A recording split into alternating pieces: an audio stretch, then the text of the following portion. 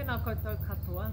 Thank you for joining me and taking the time to learn about one of 10 amazing girls from around the world who are making a difference not only in their communities but also within their whānau as well. I hope you enjoy learning about Akhi, and I also hope you find joy, motivation and inspiration in her story, or at the very least admiration for her enduring perseverance. Thank you to World Vision for allowing me to be part of such a beautiful project and reading one of the stories of one of these incredible girls from this book, Stories from Girls Who Dared to Dream, tales from around the world of girls who never gave up.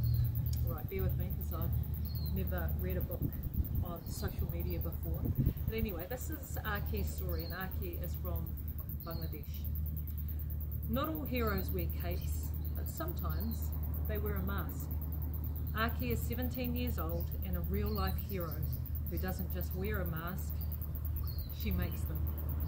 Akhi grew up in a big city in Bangladesh. She lives with her parents and two sisters in a small one-room house crowded together with many other patchwork houses. Akhi's dad worked in a shrimp processing factory until he had a bad accident and could no longer work. With no money to buy food or pay the bills, Akhi was forced to work in the factory with her mum and her older sister.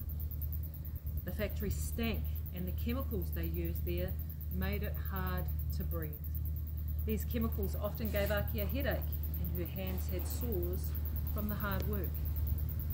But even though they worked from 5 o'clock in the morning until 5 o'clock at night, Akhi's family still couldn't earn enough to eat 3 meals a day. Worst of all, because she had to work, Akhi missed her last 3 years of school.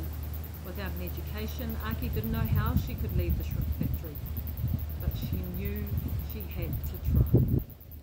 One day she heard about school catch-up classes being held at a community centre. She loved these classes, and with help from the centre, she decided to apply to return to school. But multiple schools rejected her because of her age. "You're too old," they all said. Akhi could have given up, but she didn't. She thought, what else can I do? She settled on becoming a business owner. She would learn to sew and start her own tailoring business from home. She dreamed that one day she would own an entire garment factory. A few months later, armed with a training, a sewing machine and a pile of fabric, Akhi was working hard on her dream. She says, "I kept receiving orders for shirts and children's dresses, and from social media I learned to make flower vases, mats and small bags with recycled paper and beads." People loved her creations, and Akhi's business was booming. With the extra income, her family could finally afford meat, fish and delicious fresh fruit. Then the COVID-19 pandemic hit.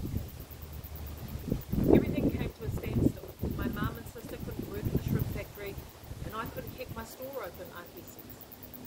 Still, Akhi didn't give up. She looked for a new opportunity.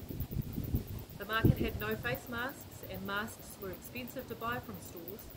Many people in our community couldn't buy them, says Akhi. I decided to make masks and sell them for a low price so everyone could afford them. If people have no money, I give them masks for free. That's how Akhi became a real-life hero.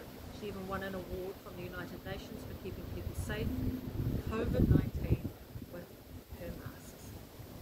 So Akhi managed to find hope and inspiration in the dark times, and I hope you too have found hope and inspiration in her story to pursue whatever goals or whatever dreams you have. If you want to learn more about the other incredible 9 girls in this book, download a free digital version at wbnz.org.nz/beard-to-dream.